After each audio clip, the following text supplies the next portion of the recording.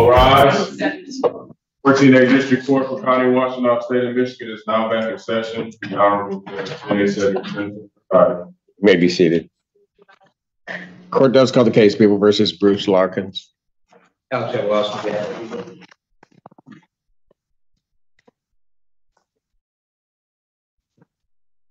morning, Your Honor. Joy Gaines, Senior Assistant Public Defender.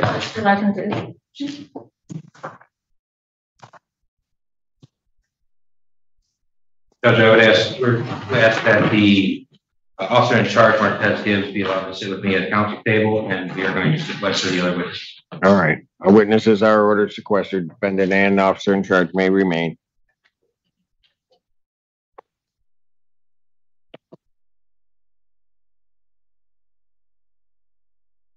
We call your first witness.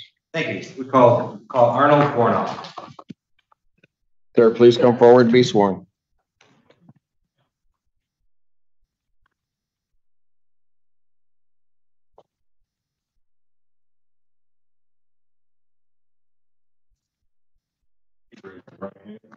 I swear further testimony about to give will be the truth, the whole truth, and nothing but the truth, so help you God.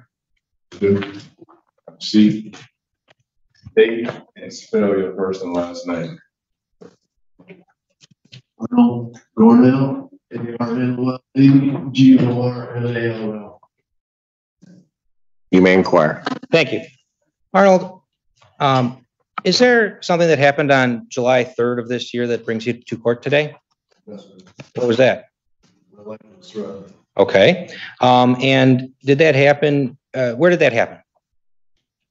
Complex where I live at. Where is that? Where's that located?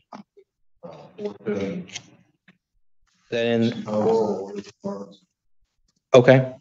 And is that in the city of Ypsilanti, Michigan? Is that in Washtenaw County, Michigan? Yes. All right. So what happened when your life got threatened? How was your life threatened?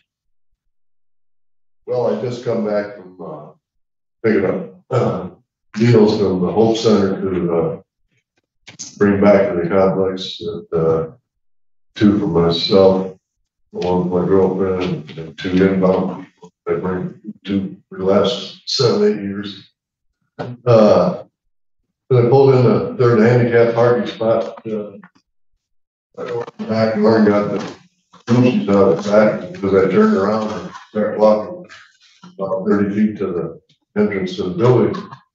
This resident walked up to me and started mumbling something. I said, "What'd you say?" Says, "I told you never to speak to my wife again." I'm like, fucking brains out. He stepped back, jerked his shirt up, pulled my semi-automatic out of his waistband, shoved it under my throat for about 5-6 seconds, kept saying the same word over and over. Moved it from there and put the barrel on my forehead for another 5-6 seconds. Well, I figured I'm just a dead man, so I just kind of took my arm, went like that, and started walking away towards the entrance to the building.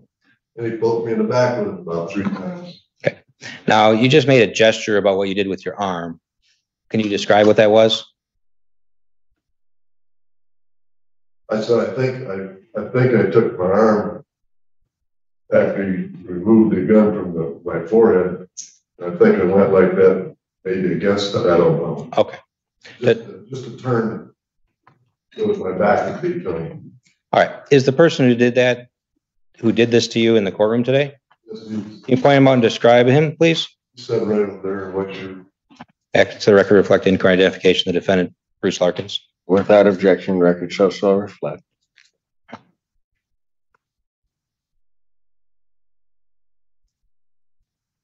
Arnold, I'm going to show you what I've marked as people's proposed exhibit number 1. Yeah, that's a 9mm semi-automatic. Okay. All right. And do you recognize, is that the firearm he used that day? Yes. Okay. We move people's proposed 1. Any objection or voir dire? No, thank you. Exhibit 1 is admitted, and yes, you may approach. Oh, sorry. Thank you. Yeah, I know you didn't ask. All right. That's all I have. Thank you. Thank you. Cross-examination. Yes, thank you.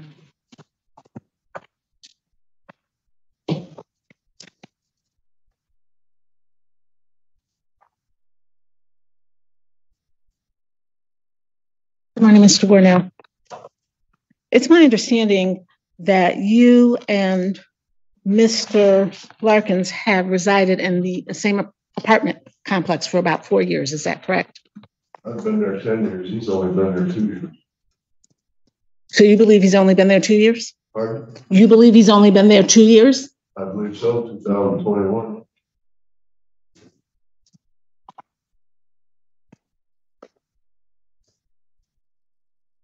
And would I be correct in stating that that is when you began to know him to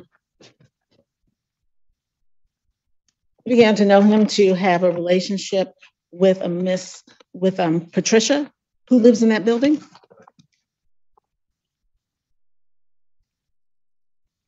Now, you stated that you pulled up to the complex and parked in a handicap space. Is that right? Yeah.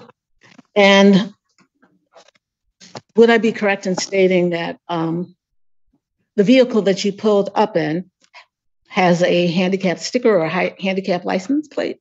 License plate.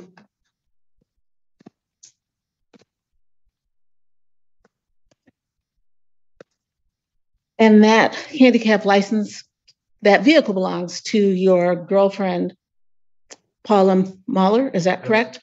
And that's her handicap license plate? Yes.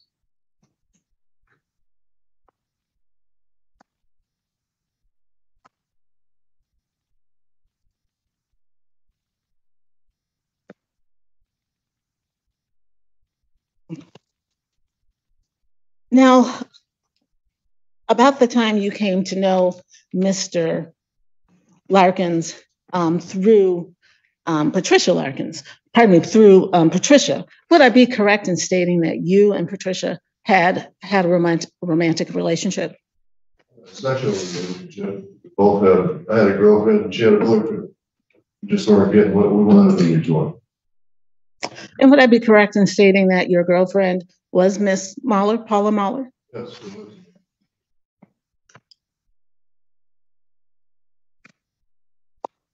And if not in 221, at some point within these past 2 years, between 2021 and now, Miss Patricia married Mr. Larkins. Is that correct?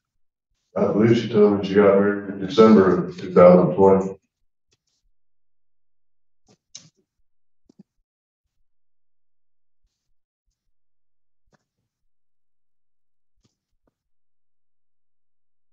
Now, would I be correct in stating that you and Miss Patricia Larkins, Mrs. Patricia Larkins, sexual relationship, as you described it, lasted at least 6 months? About 5.5. Along the way, I found out she was seeing this man.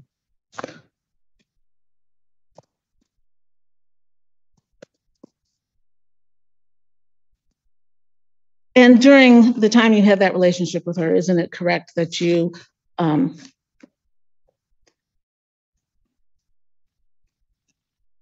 courted her in some manner by buying her gifts?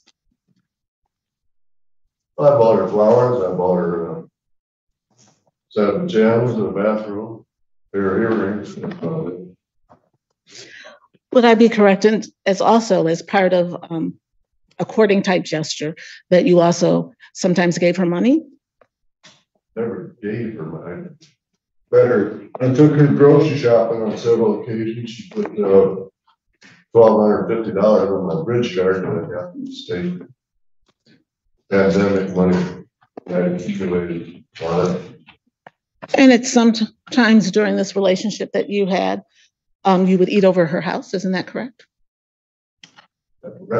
At breakfast every once in a while. Coffee. No dinners to speak of. Every once in a while on holidays, there's a big meal for 10 or 12 guests to show up. Now, would I be correct that at some point after her marriage to Mr. Larkin, that you began to indicate that you believed that Mrs. Larkin owed you money? Yes. Okay. And on the date of July the 3rd of 2023, you actually had an encounter with Mrs. Larkin. Is that correct? Discussion whether on the elevator. Isn't it correct that you threatened her at the time with regard to the, I threatened that woman in my life. I told her, if this is a threat, I said to her, I'm tired of listening to her con artist lies, and I said, I guess the only way I'm gonna get my $1,550 back, I'm gonna take it to court and sue you and let a judge make the decision. Now, is that a threat? is that a, is, That's a statement. that's a statement, okay. Isn't it correct that on occasions that you did say that you would have to do something about this? Vaguely? Legally? No, just generally, that you would say to her, that you said to her that you were going to have to do something about this if she didn't pay you back your money. I just explained to you. That takes her to court and sue her. So my question is, did you ever use the words that I just said? If you're asking me if I ever threatened this woman, no, I've never threatened this woman. I made a statement. Okay, I'm gonna try to reframe my question because I don't believe you're understanding me. Isn't it correct that when you saw her on the elevator, this was not the first time that you had approached her with regard to this money? No, it's not the first time. It's about the third time in 22 months. And isn't it correct that on these at least 3 times that you approached her, that on at least one of the occasions you said, if I don't get my money back, I'm gonna do something about this? No, I never made a statement. I made you the correct statement. What I said to her.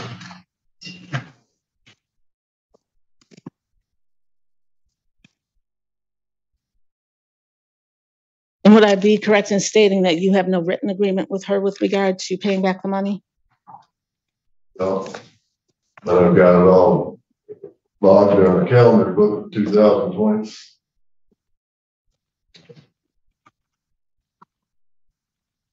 So on this day, after you had threatened Miss Larkin, isn't it correct that that's when you?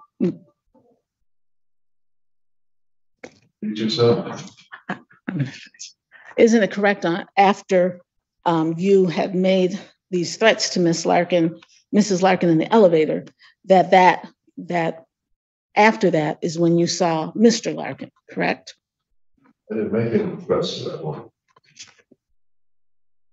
Isn't it correct that after that encounter that you saw Mr. Larkin?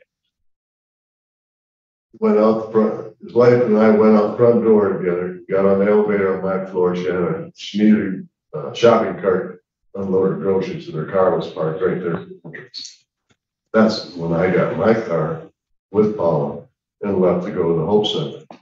I was going approximately an hour before I got back. In the meantime.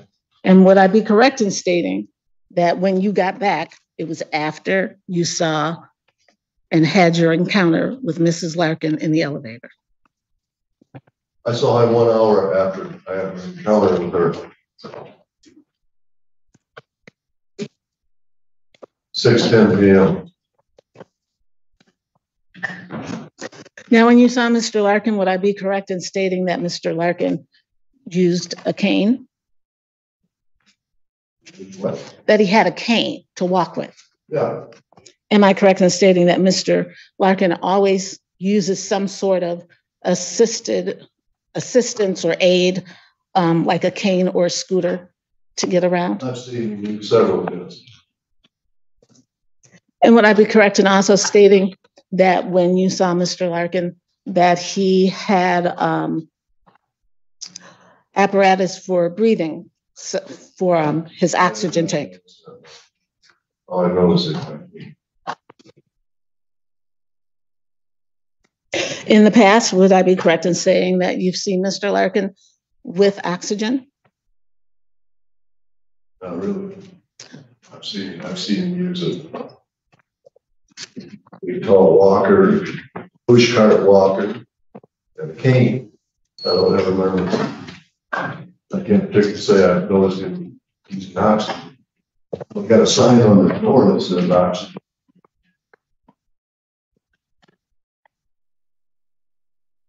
So you've seen the sign on his apartment door that states oxygen in use?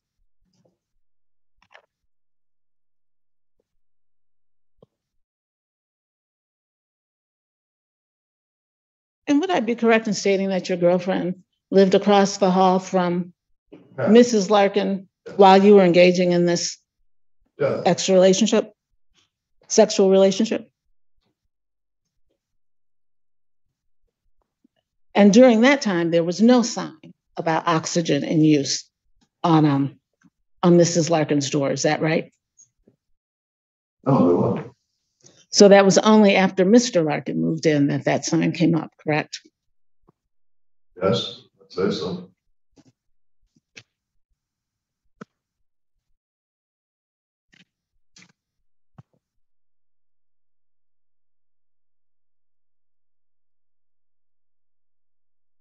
Would I be correct in stating that you do not use any aids to assist you with walking? Not yet. Almost 82.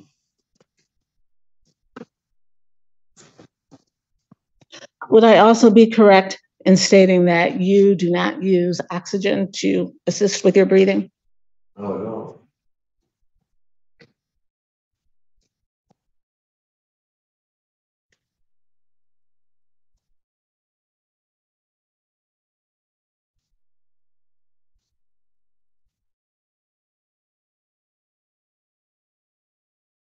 Would I be correct in stating that when Mr. Larkins approached you about your encounter with his wife earlier that day, that you were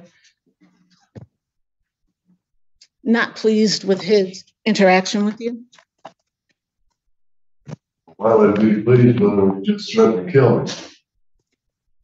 Would I be correct in stating that on prior occasions, when approaching Mrs. Larkin with regard to the money you believe she owes you, that you called her or referred to her as something other than her name? No, never. Would I be correct in stating that you actually have, on at least 2 occasions, when asking about the money you believe you're owed, called her an Nigger? No, I never. Isn't it correct that you have also referred to Mr. Larkin in that manner? I did one time, yes. He told me he was gonna beat my motherfucking ass on my, called me up on my phone, told me that was the second time he threatened physical violence. And isn't it correct that's because you have repeatedly threatened his wife, Mrs. Larkin, regarding this money that you say she owes you? Objection. I've never threatened that woman with anything, other than a statement. that I made. Sustained. Take her- Sustained. Go ahead.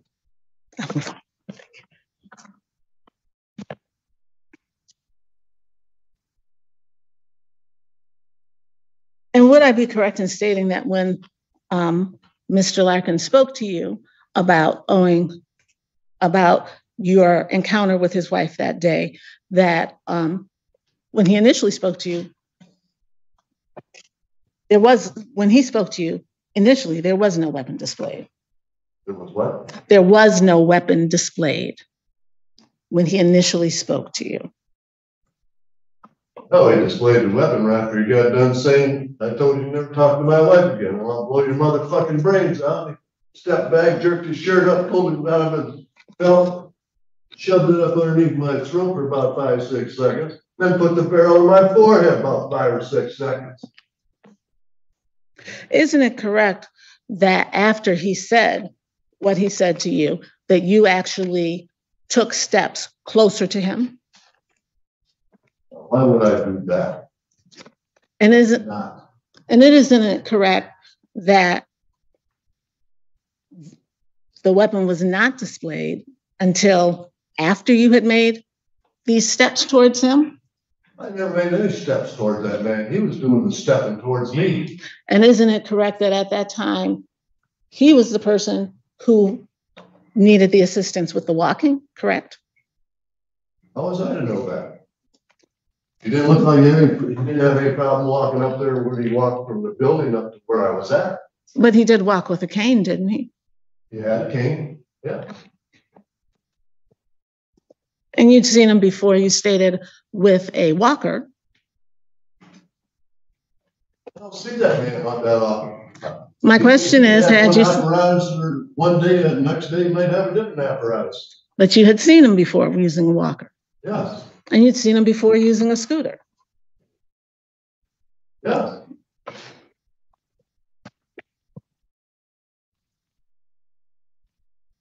And may I have a moment, please? You may.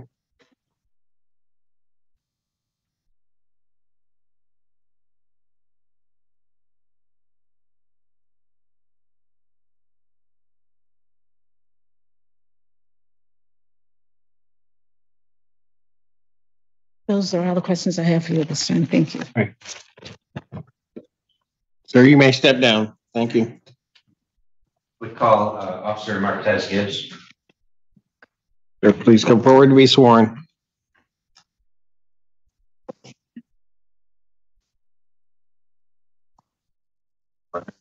Solemnly swear affirm the testimony about to give the truth, the whole truth, and nothing but the truth, so help you God. State and spell your first and last name. Marquez Gibbs, Martezgibbs. You may inquire. Thank you. Mr. Gibbs, how are you employed? Ypsilanti Police Department as police officer. And were you working on July 3rd, 2023? Yes. Did you get dispatched out to 401 West Michigan to investigate a felonious assault? Yes. And when you got there, did you ultimately speak with someone named Bruce Larkins? Yes. And is that person in the courtroom today? Yes. He's where is he? He's right over there. All right, thank you. And at some point, were you able to recover a firearm from Mr. Larkins' apartment? Yes. And you had an opportunity before the hearing today to look at people's exhibit number 1, that Yes. photo. Is that the firearm that was recovered? Yes. And did you inspect that firearm to see if it's a working, legitimate firearm? Yes. Was it loaded when you Yes. found it? Excuse me. When you found it, was it loaded? Yes. And thank you. No other questions. All right. Cross-examination.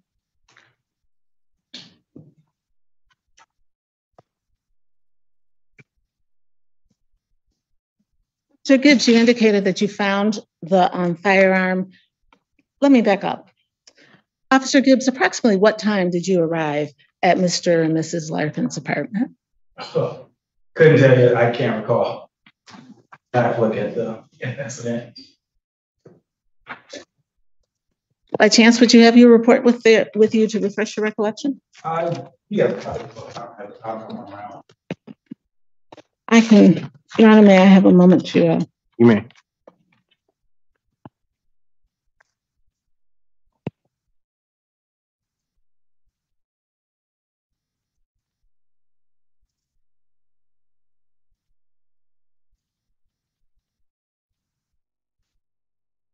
Your Honor, may I approach, please? You may.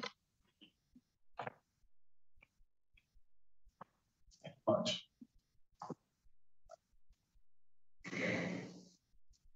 It's 1814. I'll ask it. Oh, Just let me know when we're ready.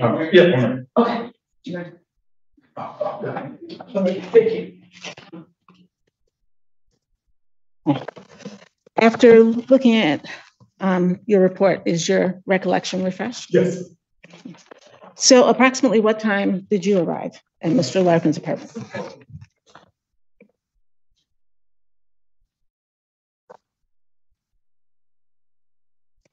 And when you arrived at Mr. Larkin's apartment, you indicated that you initially had an opportunity to speak to him. Is that correct? Yes. And he did in fact tell you that.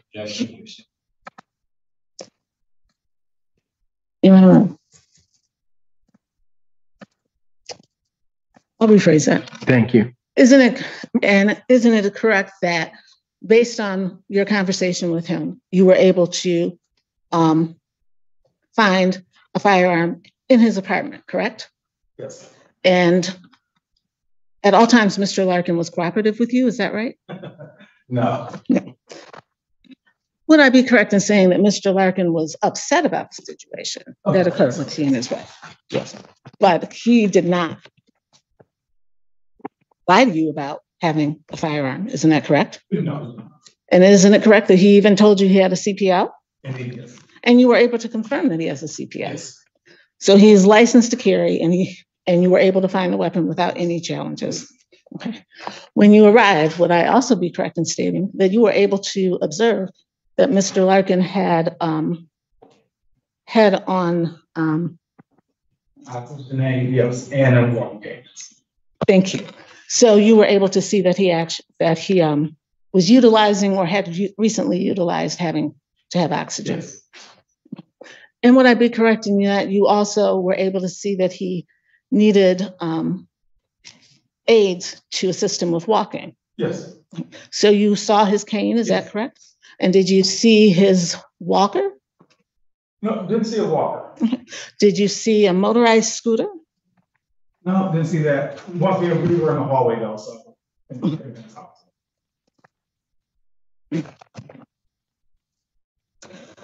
And when you arrived at 6:14 p.m., would I be correct in stating there was not a firearm on Mr. Larkin's person? Correct. And that you at no time saw a firearm on Mr. Larkin's person? Correct. But you were able to see that he had, as a person licensed to carry, that he had the appropriate equipment to carry if he chose to, correct? Yes.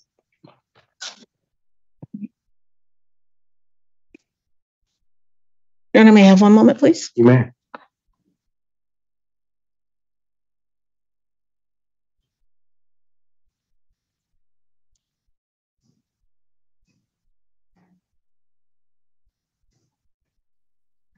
Right, thank you.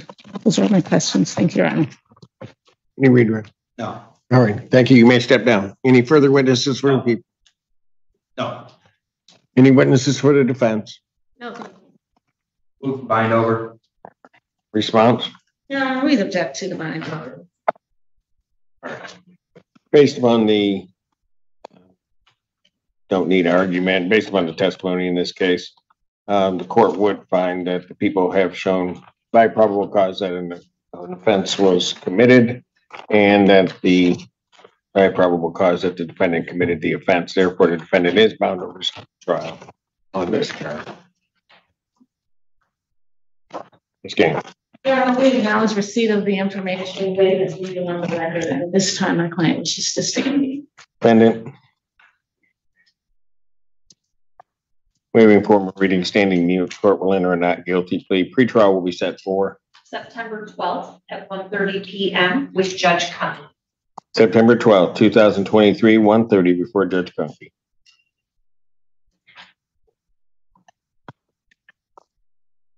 Thank you. Bond in this matter will continue. Thank you. That's everything there. All right, which one?